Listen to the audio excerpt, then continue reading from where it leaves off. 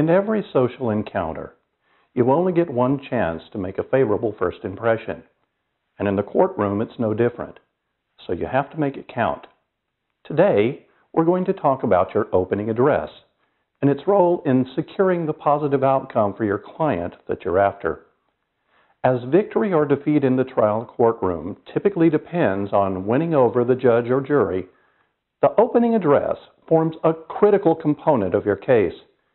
Yet its importance is frequently underappreciated. As with every other aspect of your case's strategy, it needs to be well planned, well developed, and well practiced.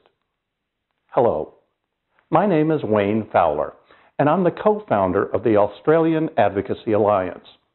We would like to welcome you to the Trial Advocacy Series segment on opening addresses.